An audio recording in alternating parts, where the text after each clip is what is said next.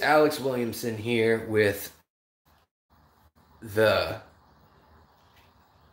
Secret History Living in Your Aquarium. I hope you guys are all doing wonderful. I'm doing pretty good. I don't know why my mustache looks yellowy orange here right now. Very odd. Don't know why I can't open this either. I'm having problems. I need some fish fam help. Hold on. Let me set the gimbalator down and figure this out. Oh, there we go. It was one of those things where the ring bonded to the plastic, like there wasn't really even a separation. It just came off with the cap. So such is life. Dr. Pepper, please sponsor me. For the love of God. It's been 3 years, 4 years that I've been rocking them. I mean, it's been a lifetime really, but I've been rocking them on the live streams and the videos pretty heavily. And I mean, I am willing to get diabetes. Well, I may already, well, okay, let's keep that out of it because I'm positive for marketing and branding. But let's just say I'm willing to go pretty far for Dr. Pepper. So, I mean, come on, pass me some this isn't a symbol for, or a hand gesture for money. It's the symbol for cans of Dr. Pepper. How is everybody doing? Matt Thibodeau, how's it going? Lady Diane, that's a regal name if I've ever seen one. Here, Laura, Peeps, Lost Sheep, what's going on? Lydia, Misfits, Reptiles, and Aquatics, how are you doing?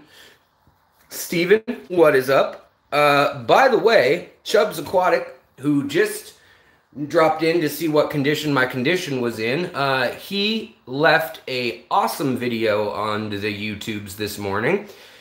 And it is about the Mark Moth out of China. And in China, fine, I guess, it's okay. I mean, it's all right. But when it leaves China and comes to America, then it eats our Crypspiralis and our Nymphea micranthes and our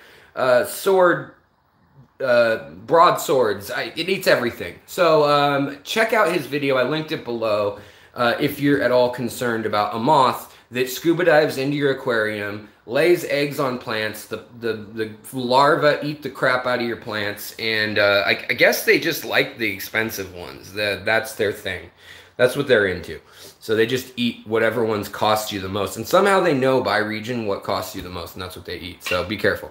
Let's see here. 503 Aquatics, how are you, Shanna? Doing good, I hope. K Day, what is up? You caught me live. You did it. Muppet, what's up? 40 Years Fish, Dev, what's going on? Lady Aquatics, hello. Check the fish box. Hey, Alex, I have to go back to work, but glad you're streaming. You'll be back later. You better be. You better be. Fish Crazy. Have we met before? Well, welcome. Sorry if my memory fails me. Does often. T-Bone's Fishes, what's going on, T-Bone? Hope you're doing well.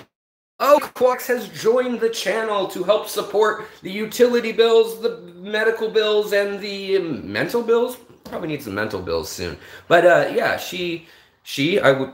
I presume. Thank you so much for supporting the channel. It really means a lot that the membership, any membership, really, $1.99 membership and so on, you guys get access to more polls and like deciding what we're going to talk about. And definitely if I see a member needs help with something and a question or something, those are always prioritized. I'm up late hours, so kind of an on-call helpline, as well as also you will get access to all my sources when I'm making a deep dive type video. Let's see. Sage P. Lindsay, hello. Erna? Hello. Welcome. I think that's a new one too. So, hello. And at H2O, fish that we can talk about. Yeah, I'd like to know if Fish Crazy's in Germany from Deutschland. Hello. Welcome. And glad you're joining us. Is the internet bad? Is that a thing that is happening for everyone? If it is, oh, okay, then that's not good. I wonder if getting off my my Wi-Fi will fix that. I can try that. Can I get another confirmation? Internet's bad. Okay. Let's try. Any better? We getting any better? Regina, hello also. We got a very few folks in here today. I must be, it's horrible, never coming back again. Is it any better now? Am I coming clear? Ground control, the Major Tom? It was, but it was bad. It's good now. Pretty choppy. So good so far. Clear, buffering, better. It's okay now. Lord, I feel like I have schizophrenia. Okay, I'm assuming it's better now, as many of you are saying. All right, so good. Yay. You guys can see me and my janky teeth and my bad skin real clear. Good. All right, let's see here. So today, as always, hello, Danikin. What is going on? I'm assuming Kenny, because usually your wife says, it's Danny. Hi, guys. So I'm going to assume Kenny. What's going on, Kenny? How are you doing? So today I got over 17 new species, or new, maybe not species, because I got a few Medaka rice fish that are the same species, the Ortiz lapsa, but they are, or Latipes, but they are different lines, different color lines. So I think it's like 17 species. So I got a whole lot of new species in the fish room. There will be an unboxing for those of you who like those, but I figured more folks would probably just want to see the fish colored up sooner than later. Aquamate, what's going on, Josh? How's it going?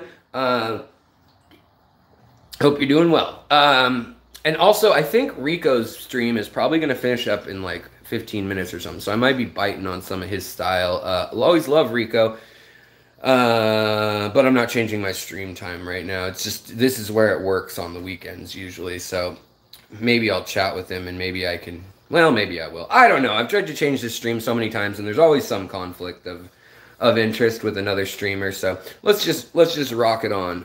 Rico Stan, Rick. So, oh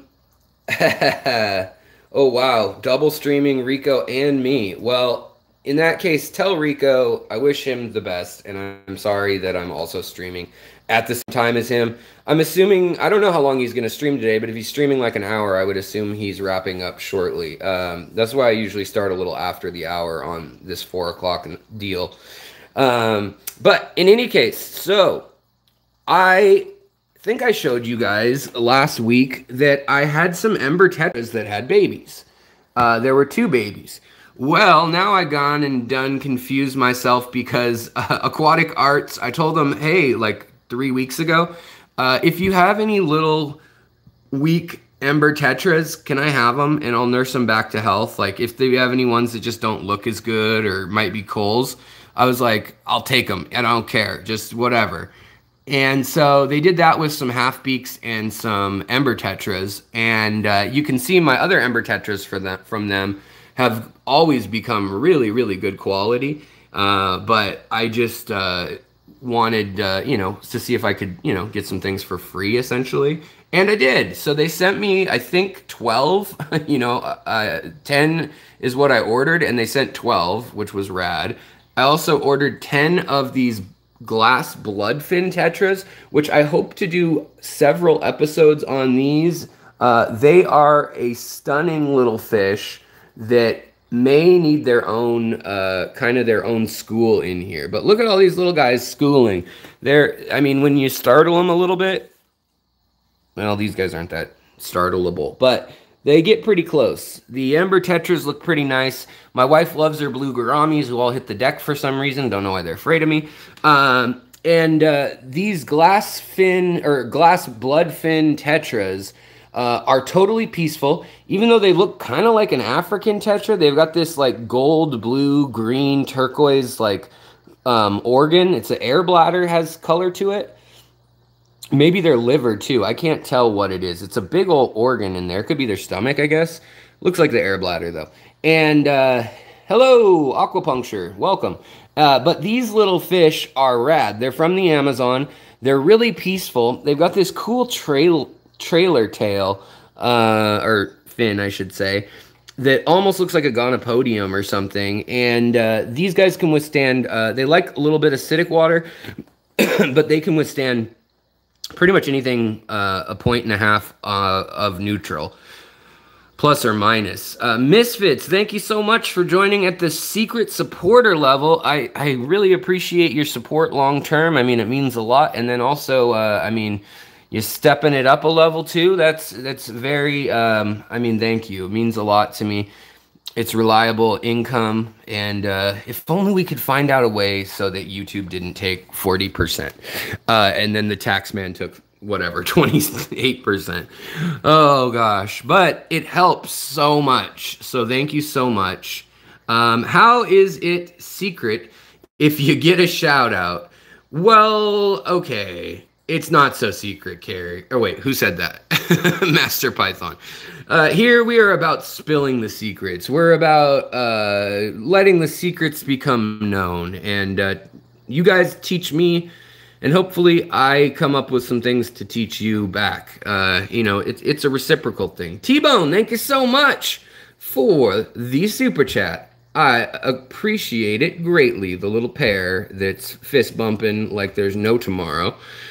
No problem, man. Your information is beyond value to me, man. Right on. Thank you so much. Halen Bowler, how's it going? Or Bowler. I guess I could screw your name up even more ways than I have in the past. But yeah, so these tetras, I really like them. They seem to loosely shoal. They were really skittish at first. Never kept them before this.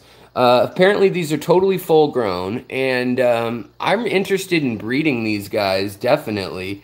They're really quick when they want to be, but they just, if you've got them under a white light or a light that's over about 6,000 K, it's gonna, like this light here, which is, you know, if you've got it like at the 5,500 or 6,000, it's probably gonna look, they're probably not gonna look quite as sparkly and flashy, but when you got them kind of at that magic zone, the lights, they definitely sparkle. That vegetative plant growth zone with a little less red in it. If you got too much red light on, your plants will definitely be flowering and metabolizing the ascotaxin in the leaves and things, but they won't be sparkling your fish up. Look at that gourami hiding under the leaf back there. Kind of funny. It made a little cave.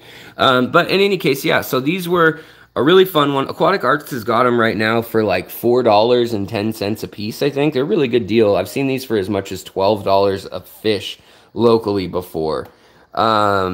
But yeah, definitely a really cool fish. Obviously, everybody knows Ember Tetras are a nice little nano fish. I like these because I can like take them and play musical fish and move them around all over the place if I want to put them in a small one, like say an Aquascape. Also, just to check up on them because they're chilling right here. The Transvestitis Nanochromis doing super well. Here's the female.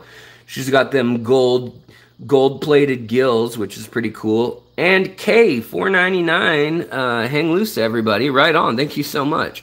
Also, another new fish that I got is one that I'm really excited about from the island of, what is it? Hermshmea? Is that how you say it? I'm probably butchering it. It's an Indonesian island, though, and these little guys are a rad Stiphodon. You'd think, Alex, okay, you got like, what, a dozen species of Stiphodon? Don't you have enough? Never. So, Zen Ginger, welcome. So we got some more of the little Stiphodons. I really like them. These ones are called Annie's Stiphodon, and they're named, I believe, for the wife of the guy who discovered them. I'm hoping they'll come forward more again. There's another one on the rock back there. But they came in completely, you'll see in the video that I release in a few days, they came in completely translucent. And now they've got this beautiful blue turquoise metallic jaw and lots of yellow spotting on them and kind of this blue iridescence, like cross-hatching on them. And these are just called the Annie's Stiphodon, or Stiphodon Anniae. And the males, why won't this freaking focus? Let's see. The males, focus. No, no one wants to focus. The males, anyways, they have a little Kermit the Frog face, which I always love on these gobies. And then they also have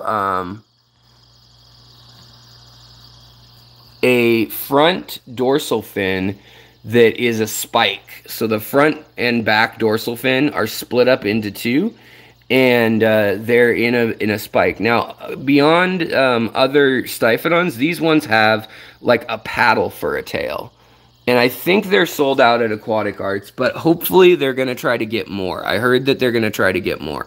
Also, little side note, the male Nanochromis is guarding their cave, and that's generally a good sign. However, in the transvestitis Nanochromis, there is a chance that they are switched roles, whereas the male, instead of the male guarding the babies, the mother would guard the babies. I don't know how that goes. Because the female definitely has the aggressive personality and the bright colors. So it's kind of like a role reversal, hence the name transvestitis. Oh, here we've got another male up here. And yeah, these guys are just really pretty, the Annie's Goby. Yeah, I'll try wiping off the camera. I've done that a few times before I started, but let's try it again. It's something with the live stream, just software, I think. Man, I really wish I could get it. Like, if we can get one to land on something a little farther in the tank, it might actually pick up on them better in clarity. But live streams don't ever show color. Live streams only have 128,000 colors instead of like whatever 6 million or whatever it is you can have on the internet. So annoying. Okay, well, they're really small too, and these guys don't get big. They're one of the smallest Stiphodon species, and like I said, they've got that paddle tail, so they really are good at swimming. Yeah, they're really good at swimming. And in this tank, yeah, it's interesting in that I don't know how the Nanochromis are going to treat them, but so far they've been more just perplexed by what's this creature in my tank than like, oh, I'm going to make that my lunch or anything. Why? It's like it doesn't want to focus on the yellow on their body. It is like a surreal yellow from the side, or orange. It's like a tangerine color. And then the blue is definitely also a metallic color. In any case, I think you get the point of that this is a really pretty fish with some cool highlights of like pastel yellow and orange, and then it's got some like redder dots too on it, and just a really cool fish. So I really am excited about these. They eat only biofilm, and these ones seem a little more feisty in that big paddle tail, I think, is probably an indication that they are fine swimming in the open water more than some of the other fish in the Stiphodon species group. But I don't know. I could be wrong, but that just seems to be like my initial observation in the first 48 hours. So, yeah. Hey, Jordan. Hey, Steven. It started with 2 betas. What's going on? GG Don, hello. Let's see here. Yeah. So, yes, those are some sweet transvestites from Transsexual. Well, not Tanganyika, but that would sure make the song better. In Bodeme Lake. in Dombe. That's what it is. Sweet transvestite from Indombe Lake. Yeah. For those of you as nerdy as myself or older than myself, enjoy that little reference, I hope. Or you just think I'm insane. Okay, so yeah, we've got those critters. Also, if you guys have questions, just let me know. Just let me know, and I'll promptly ignore them. Just try to put the little... Is that the @ sign? That's the OK sign. Just put the @ sign so that I can see your request. Also, recently, I did all my unboxings with this, well, it's getting old and it's been burned and stained, but this has been my Coleman knife for forever. I've had it, I don't know, 12 years. For foraging mushrooms, for hunting, for fishing, all that kind of stuff. Love it. It's just, I don't know why, just, this is it. This is the one, boot knife, love it. Always open boxes, well, not always, but usually with that or a scraper for the tank.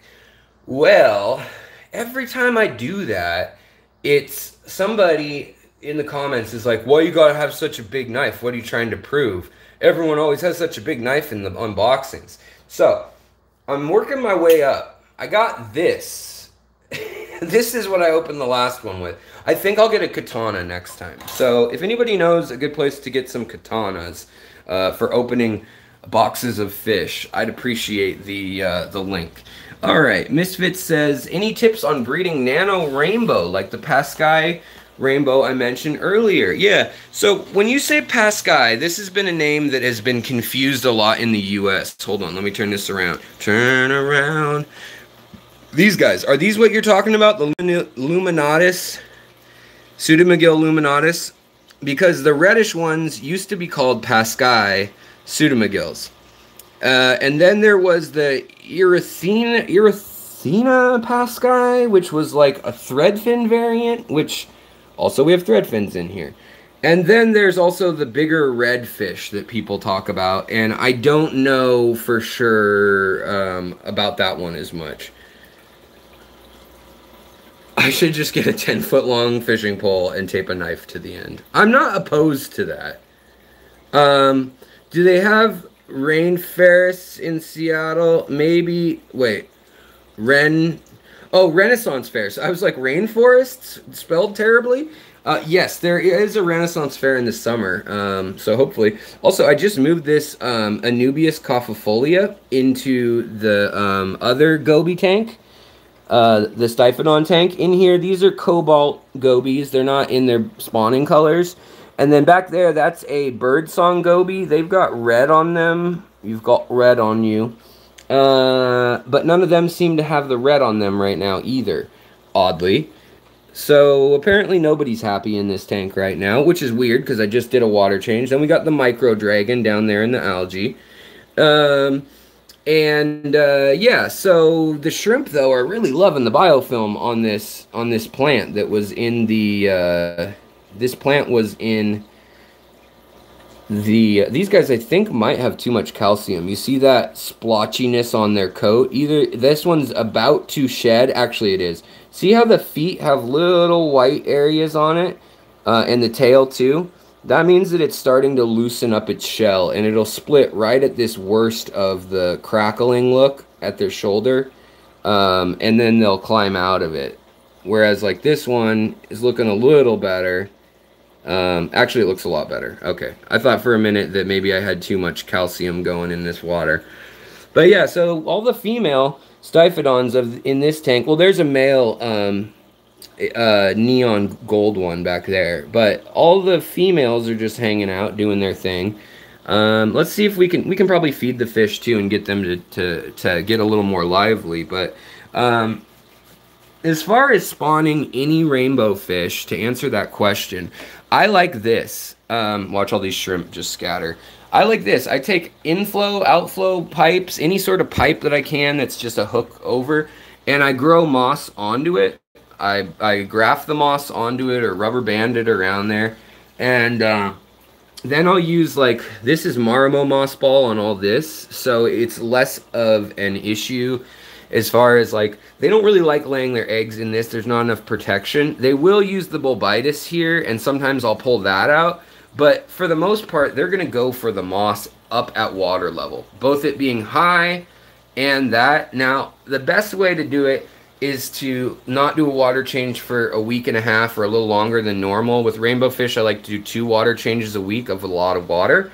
And then you do that water change and, like, boom, you do the water change and you give them some live Daphnia or bloodworms or seed shrimp or whatever it is for the size of the rainbow fish, and they go wild. They tend to spawn in the mornings, so I like to do that either late at night. I'll do the water change and they'll spawn in the morning, or do it early in the morning, like before the lights are even on. If I know I want to get them to spawn, they will do that. Misfits, can they stay in the tank with fry? That is not really a great idea. These guys, some of the smaller pseudomagills are okay with their fry. I mean, the technical answer, yes. Like in, say, this tank here, or this tank here, if you had a 40-gallon breeder that was really planted up, yeah, then they'd be fine with their babies. By the way, here's the praecox. So another micro or dwarf or nano, whatever you want to call it, rainbow fish. There's a male with the red tail and the female with the yellow. And they're in here. This is an experiment tank. Believe it or not, there's still what are they called? Spacing now. The gold nebula shrimp in with them, and you can see their beautiful blue iridescence under certain angles of light. Right up close that it doesn't show off so well. But they're in here with 5 pea puffers, and the pea puffers are doing well. They're eating all the snails I give them, and yeah, they're doing well. But as far as those babies go, I recommend putting them in their own tank. Also with rainbow fish, they're jumpers, so this would be a bad setup for them in that sense. But for the fry would do great in this, especially if you've got moss, Java moss, Christmas moss, any of that that's been under medium light, so it's like dark color and slow growing. It gets real dense, kind of like an afro or something. That is like the best for growing the babies. I mean, water lettuce, you know, frog bit, salvinia, any of that stuff works pretty well too. Especially like, you know, when you get it all rooty like this, the babies will hide in there. But yeah, the parents will eat them. They're pretty hardcore that way. Let me show you real quick here. This is my new male from Aquatic Arts also. I asked them for the cheapest kind of betta because I wanted to show you guys, viewers, like when you say, I want a random betta, this is what they will send you, something like this. I mean, it might be other colors. You can make a note of what color you want, but I literally asked them to do it like not through my normal guy or the gal who works with marketing, but just like pass it on through the shipping department. Like we did it as an experiment to see like how good the shipping would be, the quality, all that kind of stuff. Hey, she's laying eggs. Look at this. She's got an egg coming out of her ovipositor as we speak. Interesting. She should just drop it. They're not egg stickies or sticky egg layers. But yeah, long fin leopard Daniel, which is really just the domestic zebra Daniel or zebra Daniel, if you will. Okay, so then the other thing that I got recently are these, which are double platinum or platinum double red or double orange, sorry, Crocotoides apistos. So I got a male and a female, and from Aquatic Arts, these were the cheapest apisto they had, and they were on sale for 30% off. So I got them, and I put them in a 10-gallon. They got a little hut, and I jump cycled their tank. So hopefully they do well. I need to get another light for the plants and so forth, but I mean, so far one bar is kind of going over these, and I should just get like a Fluval 3.0 4-footer for each shelf, honestly, because this is stupid. I don't know what I'm doing. Also, they don't grow plants well. But then these were the other like killer buy that was like $6, I want to say, and like per fish. A lot of times when I'm on their site, I'm like, I'm not paying $27 for a fish, and then like I look at it again and it's for like $3 or $5 or whatever. But here, hold on. Let me get them to come around. This is cloudy because I just changed the water before the stream started. But these are called the high-rise sun-kiss platies. And they've got this crazy fin on them. There's the female. But then the males, there's another female there too. Then the male has even longer, and they've got almost green and blue colors in it, and all the way to like cream. They're a little stressed right now, but I mean, look at the colors. Come on, look at the color and stuff on these. I'm really excited. I don't think these will stay in this tank long term. I'm watching their fins really closely to make sure that nobody's bugging them, because there's these baby angelfish in here. There's baby metallic angelfish trying to eat my shrimp, which is fine. And then there's also the other Stiphodons I ordered, which are these guys are more widespread. These are the green and black riffle Stiphodons. They're like the Palauan riffle Stiphodons, but these are from Polynesia, Micronesia, and you can see that the males have this iridescent green that's really cool. And then their body has, again, a pretty good sized paddle tail, a little bit broader head, and then the males don't have a stripe down the side. They've got that spike front dorsal fin. So here's a male. This is, oh boy, this is the Palauan riffle goby, whereas this is the green and black riffle goby. Their territories overlap a bit, and when stressed, they actually color up really differently, but they all look just like silver when they're hanging out. And so I'm really actually happy that their color's looking good, even though the water's looking cloudy at the moment. Here comes another one right here.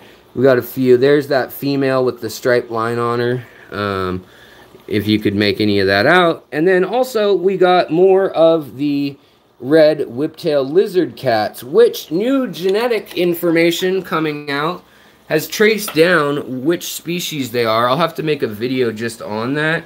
But we knew that they weren't a wild species. We knew that they were a tank-bred species and or a wild hybrid, which I guess that would be wild, I'm sorry. But we knew that they didn't just exist in the red morph on their own. They're usually kind of a brown or a black. And now they've kind of figured out which species or which phenotypes had gotten together to do that. Also, I just want to point out that my Malawa shrimp in this tank, the blue ones, are looking really blue.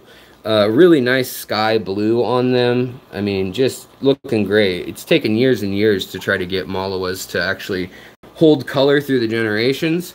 But they're doing it, and I know this is an odd setup because we also have an Episto Panduro or Pandarini and another Episto, well, a female and a male. And then we've got the 8 or 9 Siphodons that need the biofilm to graze on of all the rocks and things. Then we have 3 red lizard cats. We have 2 of the metallic black angelfish, duh, Alex. And then the platies that are hiding, the 4 platies, 2 males, 2 females, and all the shrimp. I mean, there's just a ton of shrimp in here. Okay, let's see here. Thank you so much. Plants and Fish says, just signed up to support you through Patreon. Hopefully they don't take 40%. They don't. Oh, here's a neon gold one that's out, a male. Again, you see that spike in the dorsal? That's pretty much universal in their males. And blue head, very common also in Stiphodon species. Also, we've got a Borneo sucker loach that has decided to come out, spotted loach. They've got a beautiful iridescent blue tail on the males, and I really like that. And then stripes on the tail, dots on the face. The females have more stripes everywhere. That's one I'd really love to breed. But from what I've read, you need a tank that is turning over something like 15 to 30 times the tank, the total tank volume an hour. The birdsong gobies in here, they're starting to actually show a little more red. They probably see me and think that I'm going to feed them, so that's probably what's going on. Even though they eat biofilm, they still get excited for feeding time. I think it just kind of amps everybody up. But yeah, so there's that going on. And then there's the micro, the Taiwanese micro dragon goby. There's a very low grade, like wild almost, red cherry shrimp. So yeah, but in any case, the thing that I really like about gobies and why I've pretty much bought in everything that Aquatic Arts sells as far as gobies go is they only live 2 years, which is a downer to some people, but to me with this channel, I feel like I get to show you guys about the fish. The fish gets to have its, like, you know, natural lifespan. I get to take care of it. Usually you can get them, I mean, in the wild, 1 year to 2 years is normal. In captivity, 2 to 3 is more normal. So you can really actually kind of extend their natural life. And then also you can just watch them. They'll spawn in captivity. So all these these guys love spawning, and they'll color up and they'll spawn for you, like those ones in the other room, the Annie's ones, the Annie, Siphodon Annie. They were spawning last night. The second night they've been here, they were spawning. And same with the birdsong. Same with these neon gold ones. They've all spawned for me, but they need salt water for the larva to be washed out to the ocean and the salt water to survive. So they don't actually come to term with their babies, basically. So that makes it so I can mix and match species, and yes, they might be hybridizing in embryonic form, but nothing survives beyond that. Plus, they eat biofilm like there's no tomorrow, and algae, which is nice, and they're just insanely peaceful. For the most part, there's a few bigger ones, like the orange fin ones, that I'd say be a little careful with, like the orange fin ones, or the blue belly ones, or the red tail ones. They're all a little bit more chompy. They'll eat baby shrimp or medium-sized shrimp they'll attempt to eat. But I mean, look at the size of the mouth on this. They can eat like day-old shrimp, and that's about it. They're not a threat to anything in your tank usually. Even like, and the other thing is they usually stay pretty low in the tank, so they're great for fry. Like if I wanted to clear all these rainbows out up here and just let the spawning mop for these rainbows, both the thread fins and the other rainbows, I could totally let it just hatch, and these guys aren't going to bug it in the least. They don't hunt for eggs or anything either. They basically just want little micro crustaceans we can't see, and that's about it, really. All right, hold on. Let me catch up on chat. I feel like I've neglected y'all. This is my oldest tank again, probably, or second oldest.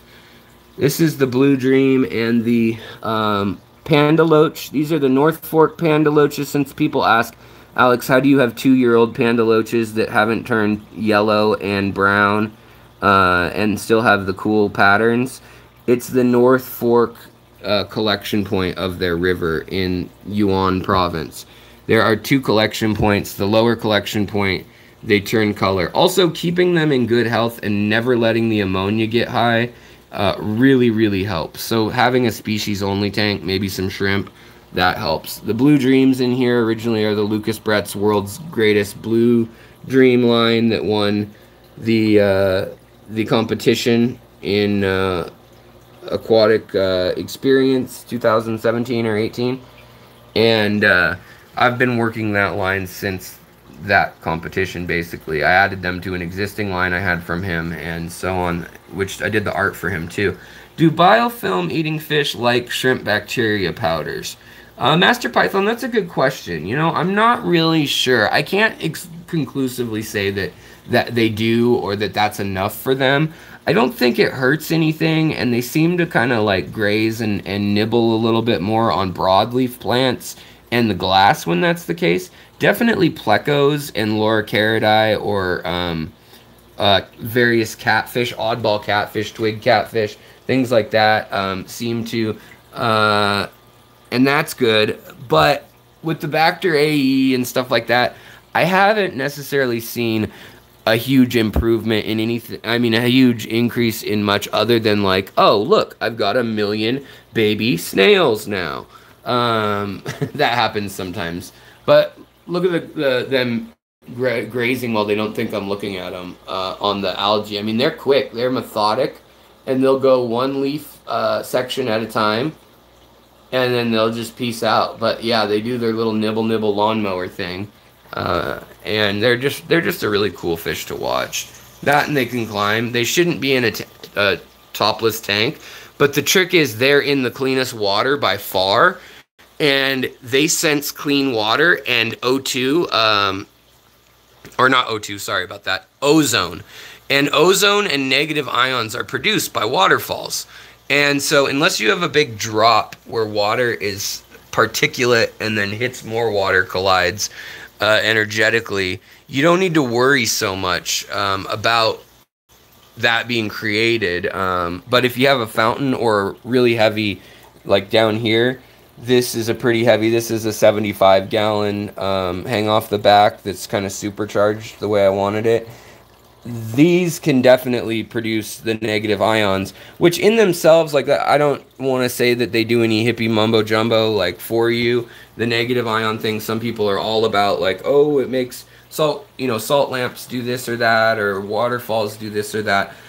You can read the research on it and make your own conclusions, but what is conclusive is that fish like snakeheads and walking catfish and gobies can smell that, and they know to go towards it. So if they're in stagnant water, they know that that means there's moving water, and that's what usually causes them to jump, other than being chased. Being chased can also do it. If anybody has any questions while I'm going through more of these fish, just let me know. If I missed something, I'm sorry. I'm back down near the bottom, which means I skipped over all of y'all. And a lot of times I go back and watch these chats later and, you know, appreciate it after the fact. But Misfits, again, thank you so much. I saw that super chat too. So super chat, and you upped your membership. Really, I really do appreciate it, buddy. Alison, how does one know if Panda Loach is that one and change color? I'm not sure most local fish stores will have a clue. Yeah, that's pretty true. I had to specially ask, and then I had to find out by looking on Google Maps. I found the river they live in according to, you know, Seriously Fish. I've kept a lot of different groups of panda loaches over the years and tried to breed them several times. They're really hard fish to breed in captivity. And what happened was I figured it out by reading some forums and people saying, oh, there's a little slight difference in the two rivers because one has a waterfall. Them being loaches, they can get up a 350-foot waterfall. And even though they can go up and down the waterfall okay, it does seem to separate the populations. And because of that, you get the difference. And so what you want to look for, honestly, is the collection point. If they came out of Thailand or Indonesia, they're not going to be the ones from the northern part. Those will be the lower part because they're smuggled out through either Thailand or Burma, Myanmar. Right now, they're not going to be smuggled out through Myanmar because there's a war going on. And also a bunch of drug dealers that right now are not probably interested in fish. But in traditional circles, coming out of Hong Kong or being sold to Singapore or Japan, the Chinese traders on the river that actually sell southeastern and southern Chinese fish, they will sell it within Taiwan, Hong Kong, and Singapore. So that's tends to be, if you can find them from those sources, you'll tend to get the ones that are that way. Now that took a lot of digging, and there might be some, you know, catch to that, but from what I've gathered, that's the case, and that's where I went out of my way to source these, and why I didn't buy anything else until then. And also, I should say that the Aquatic Arts ones that I bought, specifically, I think those ones had come from Hong Kong that time. But they do source things from different places at different times, so you can always email them and ask. And that's what's nice about people online. Sometimes they know better because they're actually doing in bulk, like Wet Spot, Flip Aquatics, whoever it may be. They'll know because they're actually paying to import the fish usually. And so they know that they talked to a guy in Indonesia, or Dan's Fish, you know, he knows the guy in Nigeria that he's importing from. He can ask him. Whereas people who have a local fish shop, they're going to buy it from a wholesaler. They may buy it from a transshipper, but a lot of times transshippers don't care or know, or care to know. Okay, so let's see here. What else? How are the half-beaks doing? Yeah, the half-beaks are doing great. I got more half-beaks. Oh, I'm not pointed at them. Got more half-beaks. They're all hanging out in this tank. They're all the gold wrestling half-beaks, which I think are the hardiest. Oh, here comes one to say hello. Let's take a look under the water. Who lives in the 40 breeder.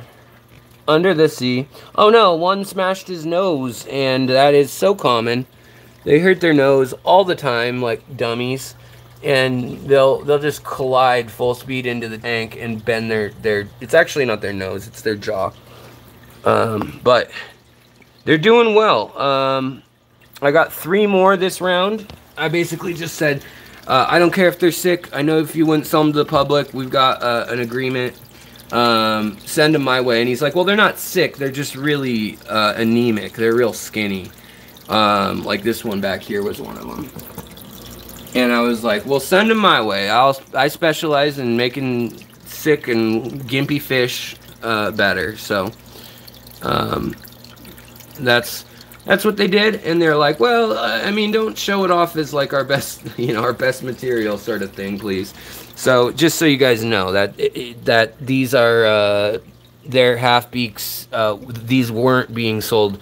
These were in the don't sell group / send home with an employee or whatever. And I got them, and now most of them are doing really well. I think we've got 7 or 8 now. Let's see. But they really like this floating. This is just, and I like this because it's catching any algae that's grown. When you got all sand substrate, algae is like inevitable. If you've got high nitrates, or I mean nitrates that rise and fall, and by high I just mean like 40. Like they go up and down, and you gotta do your water changes to keep on top of them, all that. But this stuff will catch all this filamentous algae. See all this nasty pain in the butt stuff? It'll catch it all growing up top here when you got a strong like Fluval 3.0 type light, or a Twin Star or Kessel or anything like that. It'll catch it, and then you can literally just grab it and pull it right off and roll it up kind of around your finger, and then you don't have to deal with it growing low in the tank, like on the bottom or on your other plants. You can actually grow some other plants, like the hair grasses and things in here, and the Potamogeton gayi, Pantanal native. And then we've got our happy dappy little, and look at that one over there, the female. Hold on, let's move some stuff. The female, what is she doing? She's doing this little wiggly thing. See the bright yellow female over on the rock? She's doing this little weird wiggly, like, enticing dance, but I don't know for who. The male's up over here. Now, these are Apisto Ncia? I never say it right. Look like Ninjensis. It's a Dutch word, and I always screw it up. T-Bone, thank you so much for the $2 super chat. I appreciate you. You rock. Hey, Dan Butts, what's up? Let's see. Alex, would half beaks be a good to tub outside? If you live in a hot area, Texas, or Florida, Southern California, yeah, you could get away with doing half beaks outside, definitely. And they're live bears, which is really fun. They have like 2 to 5, 6, 7 babies, depending on the species. All but one, the Celebi half beak, from, what is it? I can't remember if they're from, I think they're from Lake Sulawesi, but they lay eggs, oddly. They literally evolved the ability to lay eggs, then they evolve the ability to lay live birth, then they re-evolve the ability to lay eggs. Very confusing evolution pathway. But these are live bears. The golden wrestling half-beaks, they fight these also like, ooh, look at the nose on that male. Boy. And the red down on the bottom. Man, he's a fighter, this one. They're called wrestling half-beaks too because they wrap up around each other, and they do this kind of alligator death roll thing. They don't hurt each other, but then they'll also lock jaw. Like the males will wrap their jaw around one another, and that's what that nose is its jaw. And yeah. And then we've got the Gertrude rainbows up here, pseudomagills again. We've got, now, what I was really looking for on in the new to the tank, that is, and I don't know if we'll find it. Actually, the last place I saw it, let's see if I'm right. This is going to blow my mind and your minds if I'm right here.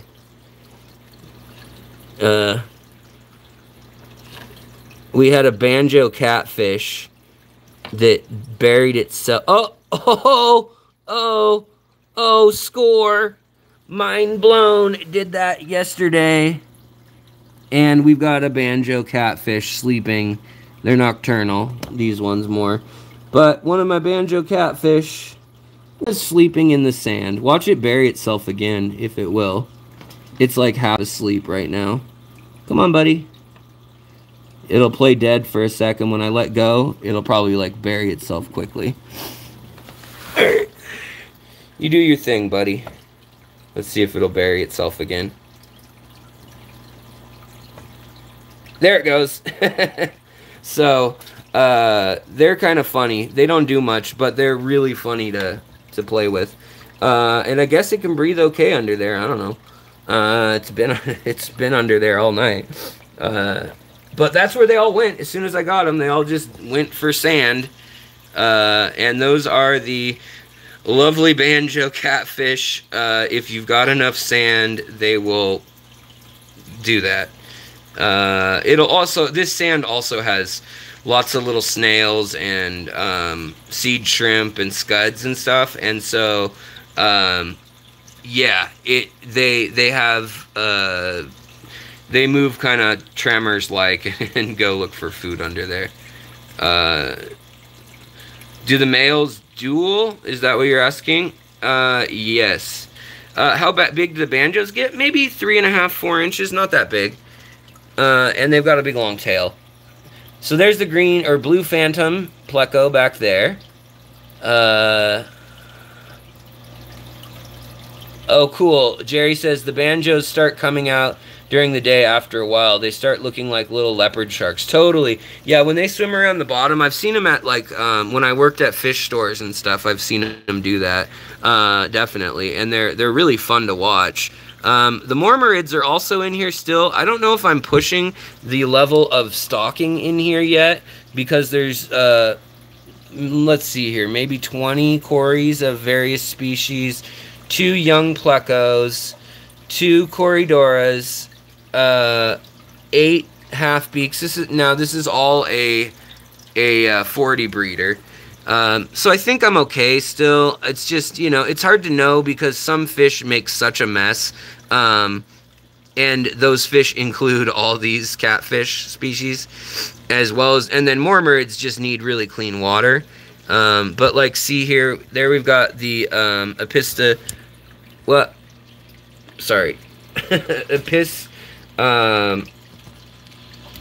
on, sorry guys, my gimbal got screwed up. Yeah,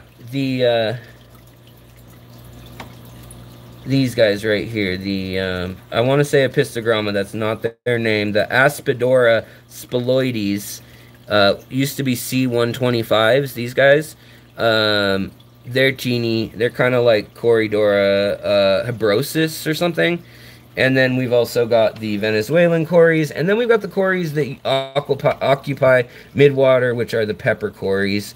And then on top of that, and I mean, there's probably, oh, look at this, there's actually some malmorth sucking up. Oh, it's leaves. It's from the leaves that I put in there, from the catappa leaves. I just wanted to show you guys the mormyrids. They're my newest fascination the last few months. I don't bug them when they're not on film. I just passively watch them. But I'm just transfixed by them. I love them. Let's see here. They're so fun. And I want to get more species. And I'm literally willing to get bigger tanks in the house just to get more mormyrids. Can you guys see them? The elephant nose fish that just swam by? There's 2. Here comes the big female right here. Now, it would be hard to know if it was female or male, but when I bought these 2, they'd paired off in the store, and the owner has kept fish for 30-some years, and his take was that female and male, the male is back over here and all black, whereas the female has more markings of gray and tan and stuff. There goes the... The pepper cories go zooming by, and yeah, so in any case, yeah, everything is going well in here. No issues of ick or any trouble. No, I didn't quarantine anybody, which many people do, and also we haven't gone outside yet. Also, the bird song, Have they colored up their blood red? Well, you guys have seen them in their blood red attire when they're spawning. They're real pretty when they do that. But again, they don't have the big paddle tails that those other ones do that swim a lot more.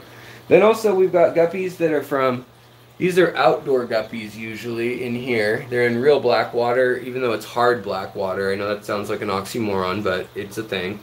And then over here, this is more like green water. I need to get lights for up here that are cool, like just a low power LED. By the way, look at these platies. Look at that male now that like I'm not chasing them.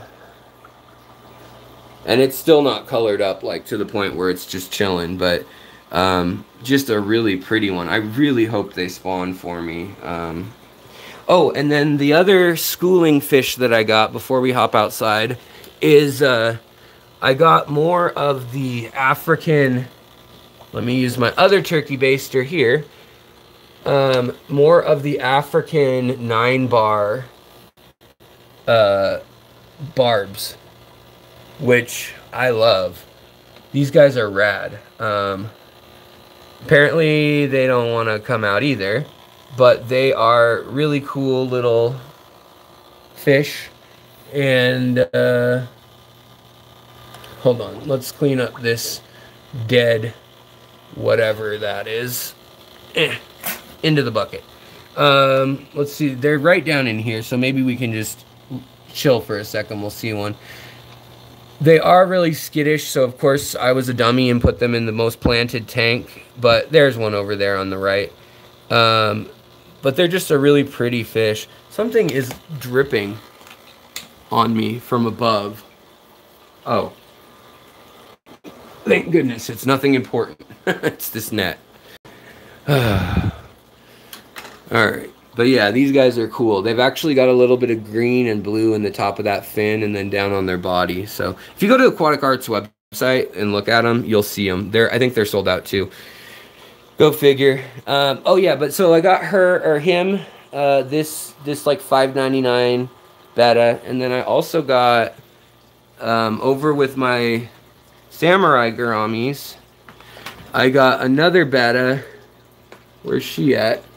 She's who I'm hoping to breed with that one I just showed you, because it's all males in that tank.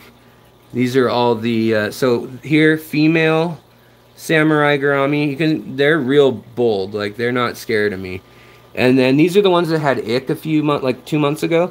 Another female, see the rainbow glimmers on them, and then a male, black and white over there. That's male with the black, white, and gray. Where is the betta? She might be hiding down in the Sawassertong probably. Oh wait, is this her? No, this is the Nanacaras. Alright, whatever. She's in there somewhere. And then the other ones that I haven't showed off a ton are the Satan spawn fish that Kenny frickin' brought me. These, they're starting to get their red a little bit now. But these are the Turkana cichlids. And these things are frickin' mean. They ate all the baby anything in this tank. And I'm going to have to get them out of here because they're going to be mean to my balloon rams too. The balloon ram. These are the rescue rams from Petco. Or PetSmart, I should say. But I'm going to move them. They need their own tank because they're frickin' savage monsters. Speaking of savage monsters, the little micro dragons up on a high perch, which is unusual. Usually that's not the case. Let's see here.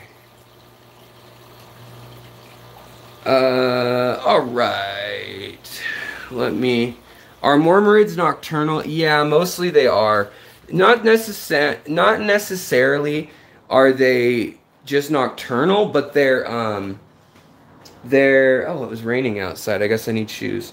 They're in muddy water in the Nile, the Blue Nile, and the White Nile, and lakes, oxbow lakes, and things that have connected from there over the eons. And like the baby whales and the baby dolphin ones, less so, I believe. But the big old elephant nose mormyrids tend to hide out. I mean, they'll come out and do a round or two in the day. But they tend to be searching for grubs, worms, things like that, and that's they can do that just as well at night, but not face any predation.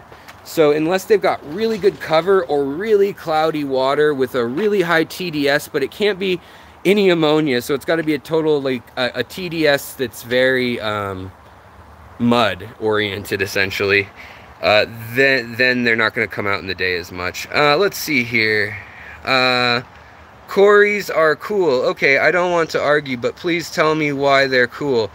They're fish for little girls, and I'm 16-year-old man. Sorry, but I like real fish. Dude, cories are awesome. There are 860 some known species of cories. They clean up the garbage that gets left by other fish. They've been around for 64 million years, which dates right to the time of the impact at the KT boundary with the dinosaurs ending. And they survived that, and then they probably survived longer. I mean, they've been around longer than that. That's just the oldest fossil. And they looked almost identically the same. So they got their body shape down. And there are, you know, brochus, larger size cories, but there are also, you know, teeny ones and aspidoras, which are smaller size ones. And I think they're very fun. But in any case, Steven, I'm 35, full of testosterone. Cories are cutie patooties. Yeah, I'm 35, and I think they're cutie patooties. I think that they're very interesting. In any case, let's see here. Xanadu, hello, hello, hello. Hey, Xanadu, what's up?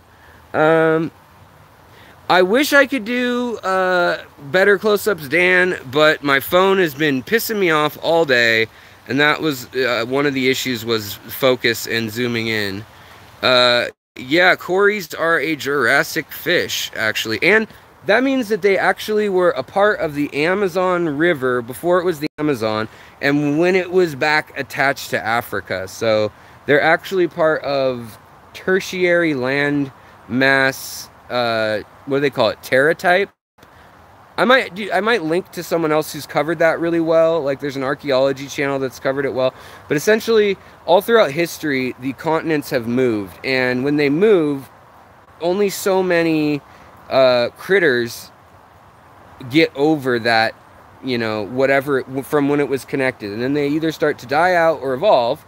And there's times throughout history where, like, North and South America weren't connected. So they have different creatures. Then they connected again. So then they start to share some creatures. Then they disconnect again. So they have this kind of weird, like, they're a partial connection. But then there's places like Africa and Australia that have been totally disconnected. And if you go back farther than that, you might notice that life is very, very different from the Great Plains of North America over. And if you follow the Great Plains in Texas kind of straight down into Mexico, the Yucatan Peninsula and the Central Valley in Mexico, where Mexico City is, everything to the east of Mexico City, there was actually an inland ocean that came in there and that went up into the Great Lakes for like 20 million years. And so North America has a major split. Appalachia and the Rockies were the two high points, and they were separate continents for a while. If you look for a map that plays back the known geology as we understand it now of plate tectonics, you can actually see them splitting up and then reforming, coming together, subduction zones versus the subduction versus, what is it? Subduction and convergent zones? Is that, I feel like that's not the right word. Why am I spacing? Whatever. Where mountains form, the Himalayas. So yeah, it's kind of interesting in that sense that you can see that. All right, let's look at a couple of things I got. Abduction. This is cool, but your pizza squirrel might be cooler. I agree. So you know what? I was at the park yesterday, and that squirrel ran down from a tree. I was parked in my truck, and I was going to meet my wife. And we were going to go just sit by the lake and hang out. And this squirrel comes running down a tree with almost a full piece of pizza. Like all but, I don't know, a quarter of a piece of pizza in his mouth. and he's bounding, like jumping, and the pizza's flopping, and it just looks so funny, and I'm like scrambling to get my phone, and finally I get my phone, and I kind of catch part of it, and he's like kind of perched right in front of my truck, and then he just takes off into the bushes. But it has nothing to do with this channel or fish. I just uploaded it because I remember Pizza Rat. And, well, convection is going on, Stephen, definitely, in the mantle and in the earth. I'm just trying to think of, it's not collision zone. It's, yeah, I'd fail geology right now. Subduction and whatever, I don't care. Where they come together, combination, whatever, okay, whatever. Move on, Alex. But in any case, yes, I was thinking that people would get a kick out of Pizza Squirrel, and like, I think 400 people did. It's like 17 seconds long. It's not hard to enjoy.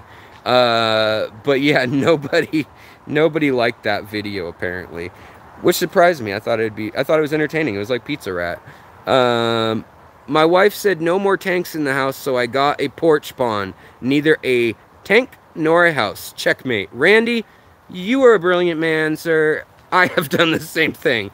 No more tanks in the house? Okay, I got Rubbermaid containers. I got trash cans. I got these things. She said, why don't you class it up? So I said, okay, I'll get some oak barrels. And she said, I don't want oak barrels. So I said, okay, I'll get some fake oak barrels. So I got some fake oak barrels. But in any case, what I got some more red cap rice fish. I think I'm the one who bought them out of their last ones for now. Man, the water is really cold today. It's got to be 55 or 60 degrees. And it was like 86 2 days ago. Drives me nuts. It's going to kill my fish. It's going to piss me off. And then check these out. These are just incredible. I hope you guys can see the blue iridescence on these. You know how bad color is on my camera. But look right there. These are the Medaka Youki. Oh, wait. No. I want Mayuki. Rice fish from Japan, imported in. And they are just this, they just glow blue. I mean, they look like a neon or LED light was flicked on. Even in this diffuse overcast day, they are just incredible. They're super, super cool. So I got 7 of those. They were a little pricey. So I really hope they breed. I might move them back inside, literally just to get them to breed at a hotter temperature. When it gets too cold, I bring most of my fish in. Most of the fish will be okay in like this kind of cold, like down to 50 degrees. These rice fish will be fine even into freezing. The ones I'm worried about are these. So I've got a couple in here. We've got a couple, hold on, we'll move things around. We've got some marsh killifish that I got.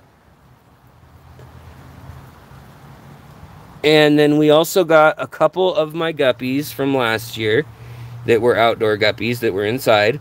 In those tanks up on the top shelf, that's this same line with the really pretty blue.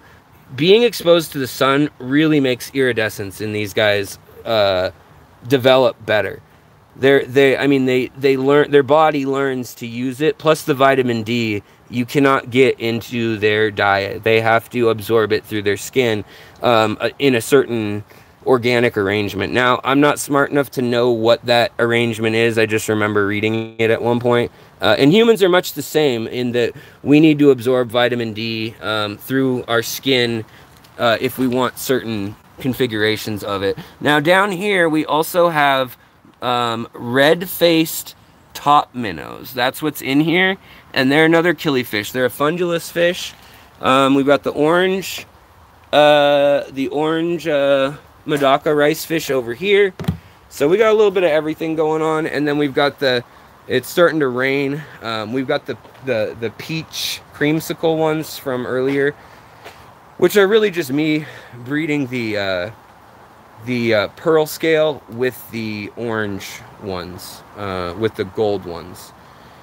To show you guys, it's a weird day. So, blue sky, and then it's raining pretty good here. Big drops of rain. It might be a thunder kind of day. I should probably not be out here with my luck of lightning. But, yeah. You know, I wish I was duckweed free for 2 years. Although the duckweed really, really helps the nitrates, especially in those outside tubs where it can spike quickly. If I had bigger tubs, troughs, then I wouldn't have any. But since they're only 12 or 14 gallons totally full to the brim, 14 totally full, so they're like 12.5 gallons, I like it. It's a buffer. It assures me that I'm not going to kill my fish. Well, it doesn't assure me of that, but it helps. All right, let's see here.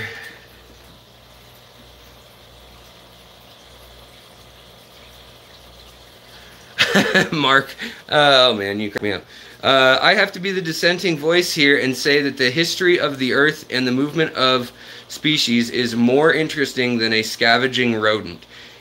Yeah, I agree. How are my vegetables doing? Well, I've kind of slacked on building the vegetable garden for my wife. I did clear out all the blackberry bushes that were coming over the fence and the English ivy, and then I also cleared out that whole area back there, and then I made her a bed over there. I don't know if you saw it along the fence. So she does have a place to plant like her tomatoes, but we don't have a full raised bed garden. Also over here, I've been working on cleaning this up for her. But there is an old raised bed in there that can put some dirt in. This is kind of half sun in the front here, but she could definitely put some, like, even beans or something would actually work out here. It gets enough light for that. We've definitely had some volunteer beans out in here already showing up, but I'll have to get some starts because obviously starting from seed this year isn't going to be practical. But you can see how it's raining with the sun and everything right now. And then I think we're going to yank out this big shrub. I don't want it here. And there's this ugly chain link fence in there. Whatever. Doesn't have to do with fish. But I might put a pond in the front over here, just like a little koi pond. Or even in that where that bed is, if she doesn't want that bed. So, yeah. All things on the agenda, as well as the pond out back. Seems like the pond out back is realistically going to take me till next season to do, or maybe the fall, like when I'm allowed to dig up the yard and kill everything, rather than now when she wants it to be pretty for her friends who come over for barbecues and whatnot.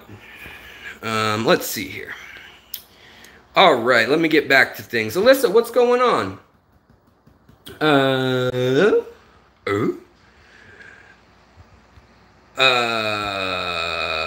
Duckweed free for 4 years, all of a sudden, boom, it's all over. Yeah, you know, it's one of those things. Gotta be careful with who you get in the pool with, right? I got some duckweed to grow to feed my chickens, and they won't eat it, huh?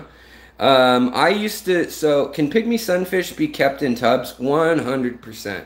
Pygmy sunfish don't need moving water. They don't need anything. Just, you can put them in a freaking mason jar. Just fill that baby with moss. Add a little bit of calcium to the water, a little bit of leaf debris so it kind of breaks even to a slightly acidic ideally, but has a slight TDS. Ideally you want it to be aged water or wild water that has microorganisms in it, and then that way you've got the food in there too. But yeah. ML says, love your collaboration with Bentley. We need to see more of you two guys. Oh, well, thanks. Bentley's one of my best friends. Alyssa is also a good friend of mine here in the Northwest. We're all buddies in the Northwest. Jason from Redfish Bluefish is another one. There was another guy that ended up moving, but he was involved a lot of the time. My friend Ben also used to be on the channel a lot. But Bentley's, I went and toured Bentley's house because he was the first guy I knew who had a fish room that I was like allowed to tour and film, his rainbow fish room. And he had a channel with a few videos just kind of like for self-diarying more. But it was really that thing that kind of kicked off my channel being more of like a consistent channel, and his channel being kind of born. And then him later, I mean, he just got more and more serious with the content he was creating. But we're kind of like linked at in our mythos as channels. We're definitely linked to one another. By that being my first tour outside my own collection. And then Jason also having a store up north and everything. Yeah. How come so much big fish keepers and YouTubers all up in Washington? Well, we have a lot of tech up in Washington. I don't know why there's a chunk of us up here. I mean, there's a lot of YouTubers everywhere, but I mean, like Bob Steenfout's another person that I love talking to and chatting with, who's up here. Obviously, Corey from Aquarium Co-op, Jimmy Gimbal, but he's not from here, or Jimmy Swisky, whatever, however you know him. But yeah, Jimmy's a great guy. And then Alyssa and Corvus Oskin, Joel, as is known by me. And then there's Fish or Aquarium Guy Podcasts. No, Aquarium Podcasts. Randy's deal, but he works for Corey now too, or has for a while. And then who else is up here? I guess Aquapros is kind of up here too, Mike. I mean, he's in Oregon. And then Kenny's in Oregon. Atkins Nature Aquatics is. Let's see, who else? Friday Fish Facts is up in Canada. So yeah, we got a lot of people. Girl Talks Fish works for Corey. Yeah, but she, and I love her channel actually, Speak of the Devil, but she's nowhere near here. Although Candy just moved out here, who's basically been his mod for ever. You know, you guys know Candy. So yeah, I'm trying to think, but yeah, there's a lot. Son of Quack, I think, because of tech companies. We have the best ever fish club. Yeah, definitely. We have the biggest, last time I heard, fish club in the country as far as money goes, and then also close to numbers. Usually, that fluctuates. But usually we have 2,000, like 1,500 active members or something like that, 2,000 coming and going. And then, I mean, the money we've made, I don't think we're supposed to talk about, like, publicly. You might have to do a freedom of information. But let me just put it out there and say it's stupid. It's a stupid amount of money. We had auctions, the auction 2 years ago doubled any other fish club's auction in history of the U.S. Like, stupid money. So there's a lot of money in Seattle. It's expensive to live in Seattle. There's a lot of tech people. There's a lot of retired people. There's like 1 billion universities up here. And there's a lot of nature up here. So put all those things together, and I think you get that. Plus, it's like rainy here. People are indoors a lot. You know, and if they're not indoors, then they're nature people, and they don't mind getting wet and muddy and being out in the forest and stuff like that. And so that's a whole other type of person that's in the hobby. But for me, it's kind of like, you know, mushrooms in the fall, and then winter kind of doesn't happen here. It's kind of just more fall, and then gets cold. I really get into aquascaping, growing plants indoors, all that stuff, breeding fish. By spring, try to get done with selling most of my fish, then move into tubbing, and then summer comes around, try to get to the outdoor lakes, do some fishing and camping and concerts or anything like that I can get into. Do art at art festivals, and used to run my gallery, and usually the summer and spring was always like the big money making season with tourists and the cruise ships and stuff. And then after that I would start all over again with the mushroom foraging for restaurants, and then also taking people out, teaching them how to forage mushrooms in an urban environment. Alex, have you ever watched Bob Moss out of Canada? Yeah, for sure. Yeah, for sure a smaller channel, but definitely great stuff. So yeah. Let's see here. Diane, hello. Welcome to the secret supporter level. I appreciate it. Secret's out. You know, if you ever need anything from the if you need anything from your tier level as a reward that I've listed, some of them used to, like, one of them says like secret live chats. Basically, everyone on that tier at the time, a few months ago or 6 months ago, was like, we don't need our own. We feel weird. There's like 6 people in here. And you talk to people enough on other forums, you know, we'll just chat on, I don't know, live stream chats, like StreamYard, like 5 or 6 people on, like, you know, Chub's channel, or in the morning on Father Fish's channel, or wherever. So a lot of people said, like, that's not that good of a reward anyways, because like my channel, my content, I tend to talk to you guys as much as I can anyways. I enjoy it. Christine Richardson, thank you so much also. Member, when you guys join the member support, like I said, even the $1.99 level, but of course any higher level too helps. It's just, it really helps. It says like the money's there this month, and I know for 30 days, like, okay, I'll be able to pay that electric bill, be able to pay this, so then I can buy another tank, or I can pay my mortgage, or whatever. You know, I've been doing graphic design and art for so long, that phasing out of it and trying to do less and less of the art I don't want to do and the graphic design I don't want to do, and then doing this channel more of the hours of the week, is like the dream. That's the dream. I would love to just research and just, you know, find fun stuff and interact with you guys. So if you guys think that has a value, if you want to toss a couple bucks a month towards it and get 3 to 5 videos a week or so, you know, I'll do my best at that, and it's just a lot of fun. So I really can't thank you guys enough for that.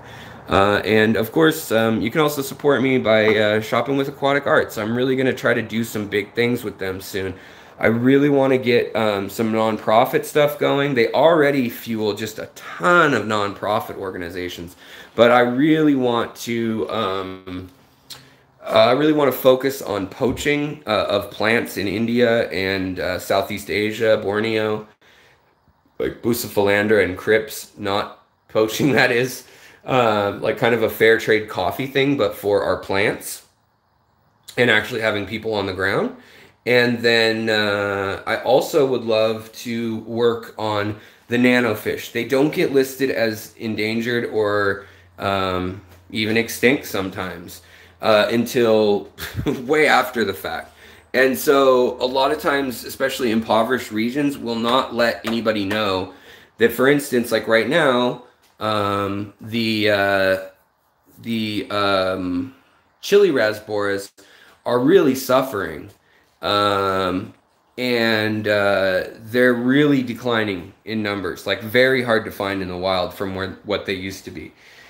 Got to go way out farther. And nobody's really saying much about it. Plus, there's also a lot of pollution in the region. And then the weather systems are just changing. The amount of massive monsoons and typhoons hitting Southeast Asia and India in general has really affected things. Plus the war in Myanmar, the unrest on the Bangladeshi and Indian border, the unrest in the southern Philippines with the Muslim separatists and extremists, the Indonesian separatists, as well as the Buddhist and Hindu factions that have fought each other for years, and the communist groups in the Chinese, in the Hunan province bordering Myanmar and Laos, I guess it would be. So yeah, and the Wa People's Army and the Shan People's Army are also large groups that are probably going to fight the military on the side of democracy, but they have other agendas like growing a lot of poppies. But in any case, there's a lot of issues, you know, facing the world, but where we get our fish, and they're issues that entangle people and our fish, and that's kind of what I like to talk about on the channel. But obviously we like to get into the nitty-gritty of the fish and the science and all that stuff, but what I'm trained in is archaeology, history, anthropology, sociology stuff. So not that I consider myself an expert, but I feel like that's more my wheelhouse of what I feel comfortable speaking to, or saying that, you know, I've written a lot of papers on it or done a lot of research on it for decades now. But yeah, let's see here. I bought 10 chili raspboras, all died within 3 days. Oh, Did you have ammonia or nitrites? Because that's usually what does it. Temperature can do it. If it's too hot, they can die. Ick can get them, but you'll see that for sure. Also, the other thing that can get them is if the pH swings. So you want to make sure that if they were shipped to you or something, or they were in a pet store that could have had a high nitrite mix, or it could have had a pH of say 6.0, and you open the bag and it's going to swing to like 5.5 or whatever. Definitely test the water they're in before you dump them in the tank. That would be my recommendation. But oh, it's your fault you didn't cycle the tank enough. Blue Dreams also died. Yeah, usually, you know, shrimp are a pretty good barometer for if any fish is going to do okay. If you have Neocaridina shrimp that survive, there's a good chance most of your fish are going to survive. I like to get Malawa shrimp because they breed like crazy. They're clear shrimp, whatever. They're easy to manage. They eat lots of algae. They're what's in a lot of my tanks, and I throw a couple of those in any tank that I'm like concerned if it's cycled yet, and they'll survive 24 hours. Then almost anything is good in there after that. Short of, there could be parasites. That's the thing you'll never know until you've been running a tank for, you know, a month or two. You could have worms or something, or some nematode that could be a problem. But yeah, let's see here. We've all done it. Yep, that's for sure. Don't feel bad. I mean, in the words of many people in the hobby that have come to speak to our fish club, when people say, you know, how'd you get to be an expert in this or that, or, you know, you're an expert in this and that, and the quick response is always, oh, I've just murdered more fish than you. So that's kind of the joke, the running joke in the hobby, and I agree, you know, it's unfortunate, but you do kill a lot of fish in the process of keeping new species and trying new things, and in the hopes that less fish die in the long run and that you can pass on that knowledge, it's worth it. Just make sure you learn something from it, you know, that's all. And don't renew that all the time. Let's see here. Oh, colony breeding the Rasboras. I would definitely say, just watch my breeding video on them.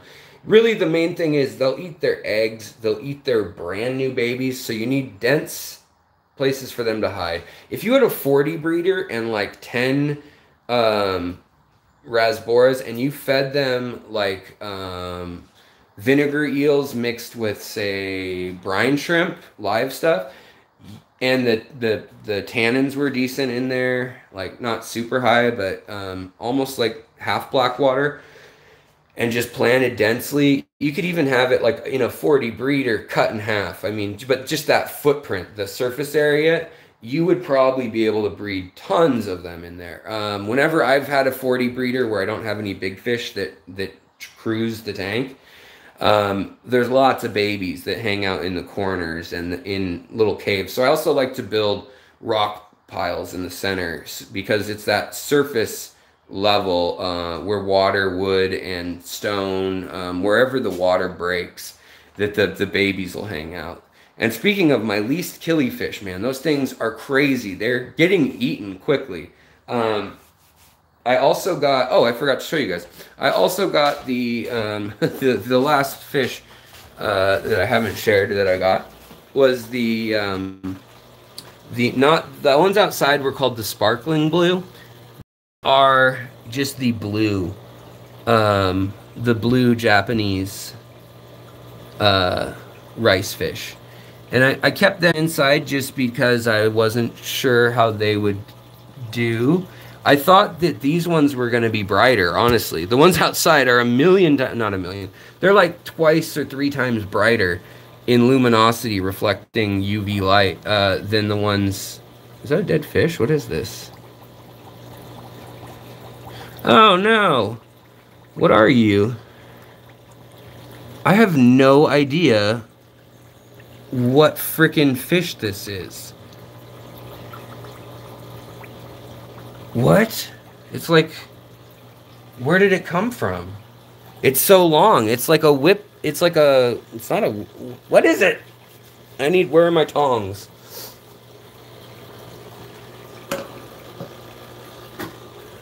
What? Where did this come from? It's got spiky scales all over it. It's in this tank. Let's see what the heck.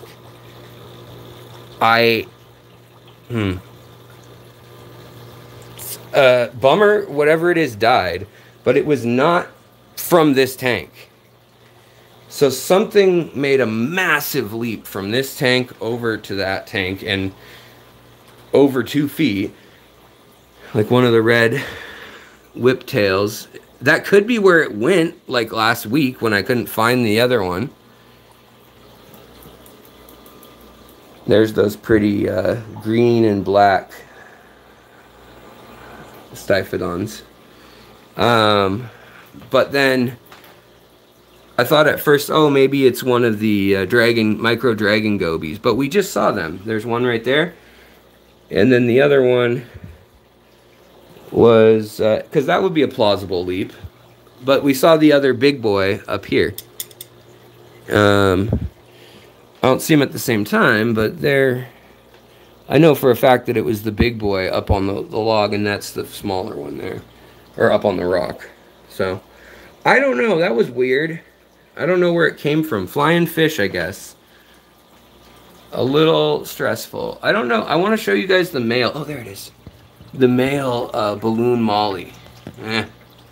So pretty. It's all purple and full of color. They have like 5 huts in here. They won't use any of them. And then, of course, like the tanks, like at Jason's place, up at Redfish, Bluefish, he had all these fish. Oh, and these guys, by the way, they're all healed up. You guys remember how sick they were? They were like covered in slime and ick and bacterial secondary infections.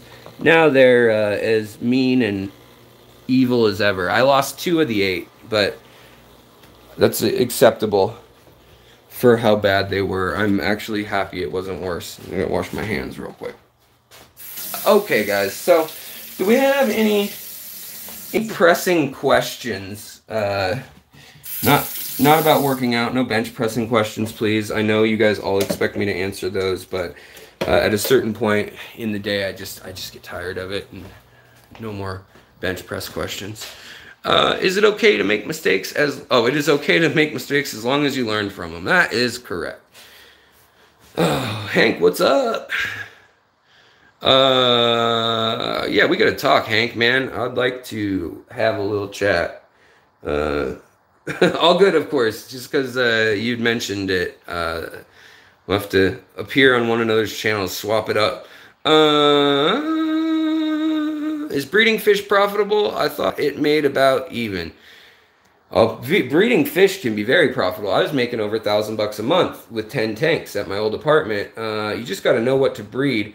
I mean, panda guppies, damn. For a while, they were going for like $50 a pair. I was selling them for 30 or 40 a pair, and you could crank out if you planned it. So if you didn't sell any fish for like 6 months, like hold back on your shrimp, like get 100 shrimp in a 20 long. Then let them breed like 60 to 80 viable babies a month and let those grow out and only sell those and keep your base real high numbers. People always get savvy, or not savvy, they jump the gun with breeding stuff, and they're like, okay, I'm going to breed bettas, or I'm going to breed this or that. And they give away all but like their breeding stock that they started with. They don't build the numbers. It wasn't a goby. It was, whoa, aqua. Why is this happening again? Hey, look at that zit or ingrown hair or whatever. Is this not going to let me scroll in the chat again? It's doing that thing. Wow, my mouth is foaming. Better have some Dr. Pepper.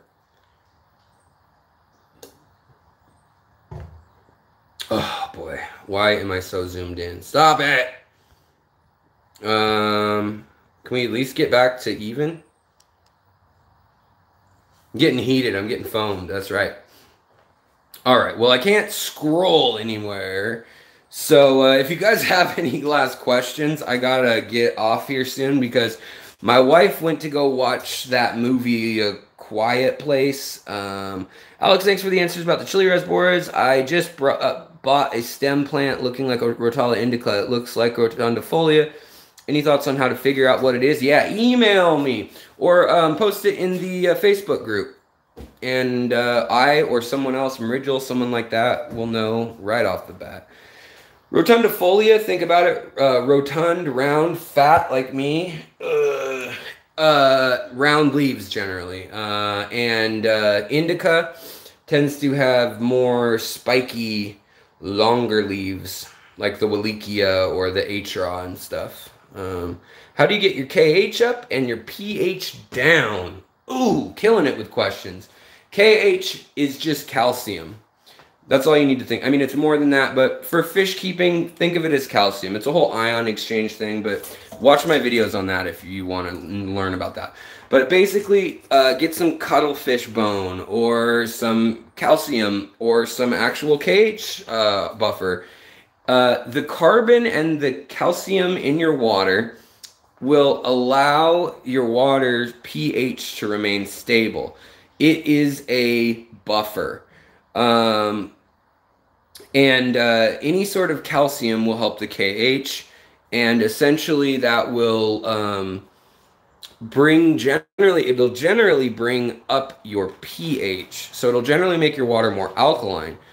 But if you want to counter that, just add more acidity. Now some people do add, acid, different types of acid, like carbonic acid or nitric acid. You could do that. I wouldn't.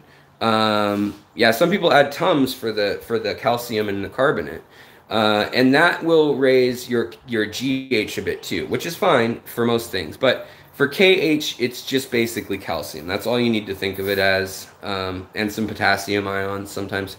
But so you're just increasing that, and then you need to cancel it out with the acidity. Now, the weird catch to that is when your water becomes too acidic, it actually breaks down whatever you put in there in the first place to be the KH and GH booster, and so it can cause kind of a runaway thing. So even though it's stabilizing the water, the acidity of the water is melting, say your eggs or your shells or your bones or whatever you put in there that has calcium and carbon in it. But I mean, you can also use boiled chicken eggs. You can the shells, crush them up and put them in a medium bag. So his hardness probably from a different mineral. Oh man, this stupid chat. I'm gonna have to just be done here. If you have questions, ask them in the comments, and I'll try to get to them when I can. Of course, when I see a channel member, try to get to those priority wise first. But I really do try to get to all of you guys. I try to get to any comment from anyone, even if they're subscribed or not to my channel eventually. But apparently the chat is just gonna blow past me, and when I try to zoom in on chat, this is what happens and drives me nuts and you guys nuts. But it looks like you guys are in good hands in the chat, and you can probably extrapolate where I was going from that you kind of just have to be careful when you play with those two variables. All right, guys. Well, I gotta go, and I hope you guys have a wonderful day. Thank you so much, super chatters. Thank you, mods. We didn't have to do any modding, hopefully, today. It looked like everyone was well-behaved, doing well. I highly suggest you guys check out Chub's video that I linked in the description, and especially if you live in the south or warmer places where you get those moths that can eat, like, your wool shirts and all your plants apparently now too. And you guys, thank you for all the channel memberships that we saw renewed or upgraded, all that stuff, and the Patreon backing. I mean, all of that stuff helps so much, and I just really appreciate you guys and all of that. Let me know what I can do to help you guys with the success of your tanks. Hopefully we'll be talking about the history of bettas later this week, and hopefully we will also be talking... Oh, tomorrow, I forgot to tell you, I'm doing a live stream that I will post about in the morning, but we are going to have the blind fish keeper on here. Blind fish keeper, Alex, what is that? Well, it's a guy from Florida that's blind that keeps fish, and I talked to him for about 2 hours the other night. It's incredible. I mean, he lost his sight at 41 years old, I believe, and hasn't had it for 5 years. Lost his optic nerves, and he's able, with a bit of help, to aquascape. I mean, his tanks look great. The health of his tanks look great. And it's just such a positive and moving and encouraging story. It makes me feel like, Alex, your problems are so silly. And I don't mean to minimize my problems, your problems, but I'm just saying there's worse things in life than whatever it is you're dealing with in a given day. And it's a really, it should be a really cool thing. So at 4 o'clock tomorrow, again, or 1 o'clock, sorry, 1 o'clock tomorrow, Pacific time, I will have him live, Brandon, the blind fish keeper. And we will talk about some philosophical stuff, but also like just how does one keep fish when you are blind? Not legally blind, but like blind. So yeah, that should be interesting, and that'll be tomorrow. So yeah, keep posted for that. But other than that, stupid Zoom. Yes, he was on Father Fish in the morning a little bit ago, and I've been meaning to have him on the show for like 6 months, but things have just been nuts. Okay, apparently the phone's gonna zoom in this close now and focus, which it couldn't do the whole live stream. So have a great night, you guys. I'm gonna leave it here, and I will talk to you guys later. Thanks for being awesome. Keep spreading the awesome, and I'll talk to you later. I need new camera gear badly. Bye, guys. Bye.